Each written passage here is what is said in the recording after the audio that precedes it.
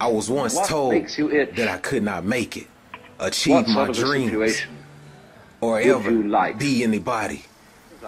I was actually told that I would be a statistic. How would you really enjoy spending your life?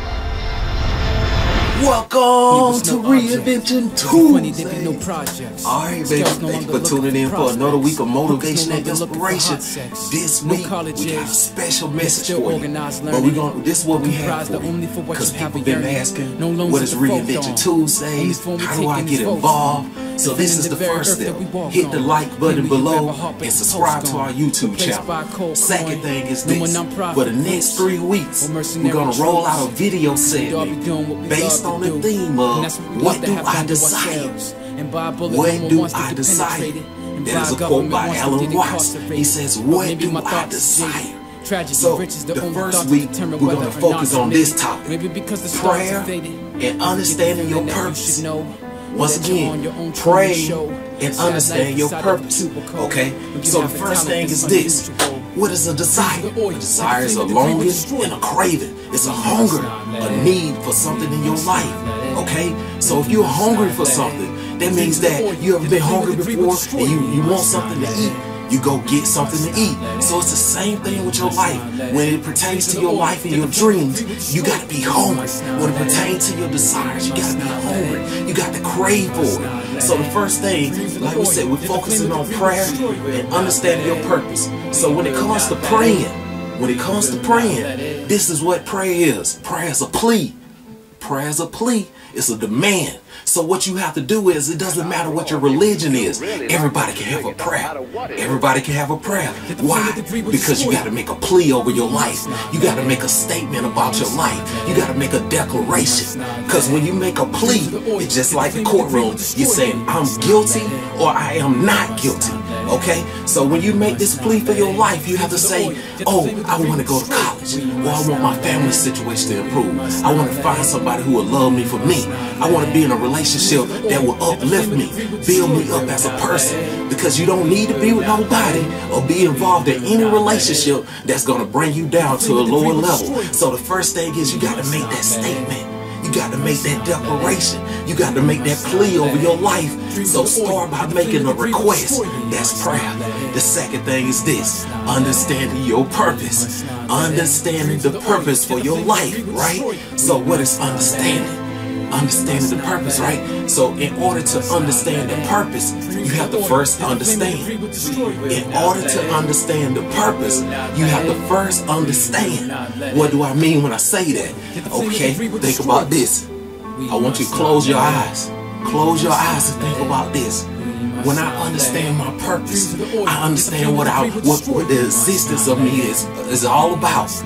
I have to identify or relate to the thing that pertains to my life.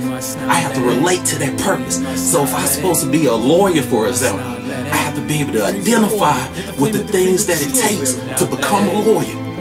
If I'm supposed to be a doctor or a nurse, I have to identify with those things that I need to do to become a doctor or a nurse.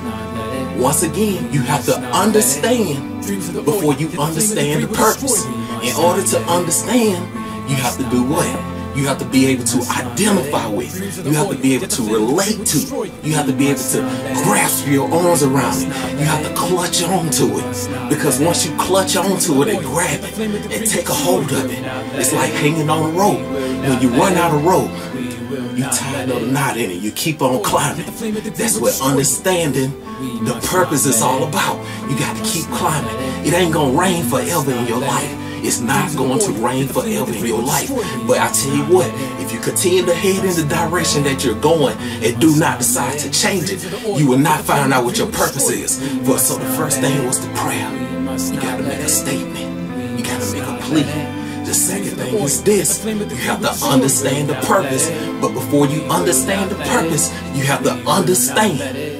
So you got to identify with the thing that you're trying to wrap your arm around. You got to grab onto it. Hold on to it for dear health. Continue to tie those knots because you got to understand your purpose. And the last thing is this. You got to continue to walk into your destiny. Walk into the thing that you are designed to do. You got to walk into, you got to have faith. You got to be strong. You got to understand where you're going. Because it matters not how straight the gate. It matters not how charged with punishment the scroll. You're the master of your fate. You're the captain of your soul. Remember, you are what you repeatedly do. If you say you are a loser, you are a loser. It's the law of attraction. If you say, I am a conqueror, I am a conqueror. You are a conqueror. So believe in yourself. And no matter what is going on in your life, keep the faith, stay motivated. Because I want all of my opportunities. Remember we said that? I want all of my opportunities here. And I want all of those opportunities now. So 3 important words, all, here and now. Apply those things to your life.